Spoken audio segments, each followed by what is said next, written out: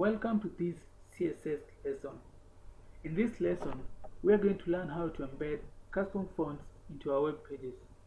This is important because some of the fonts that you may be using may not have been installed in the user's machine.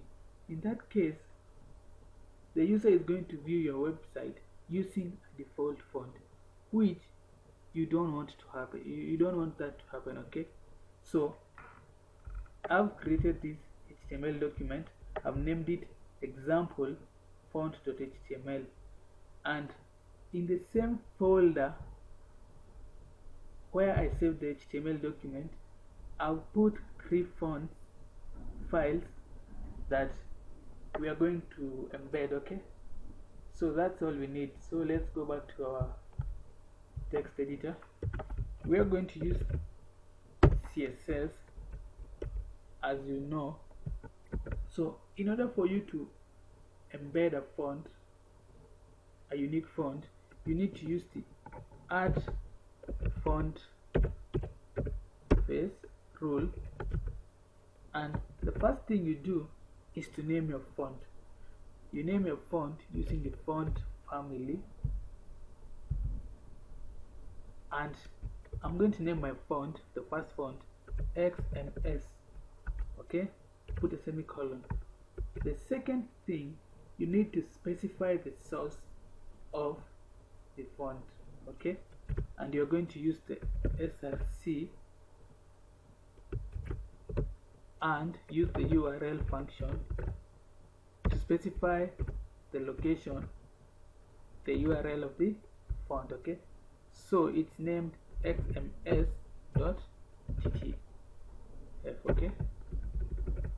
So we haven't styled these 3 elements so far.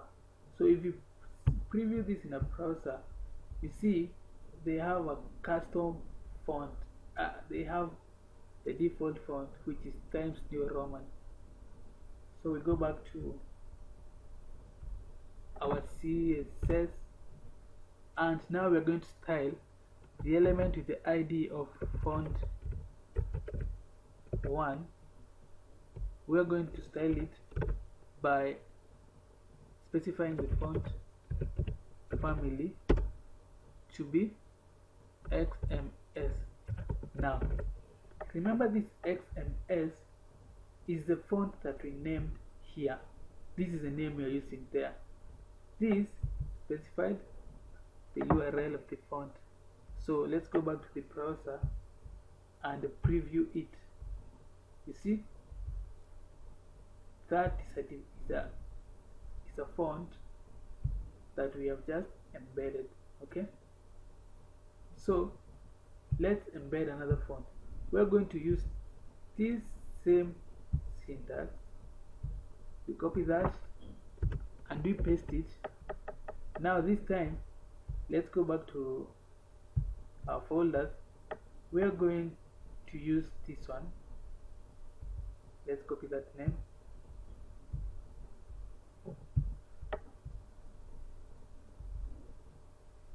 That will be the URL, and I'm just going to name it A. Okay, so then we style it. The element with the ID of font 2, we want the font family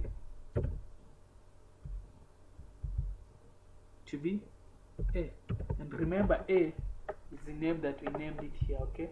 So let's go back to the browser again and refresh. You see, it loads the custom font again. And if you wanted to load another font, we are going to copy this again, paste it exactly the same, and now let's check the name. Its name is this is its name. We copy that name, go back to our text editor,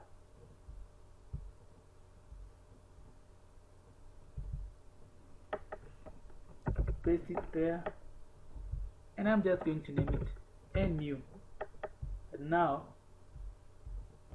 the element that has an ID of font 3, we want its font family to be NU. Okay, go back to the browser. You see, it has loaded the other font. So that's how you load a font. This is how you style the elements that are in the web page. Okay, so that's it, and see you next time.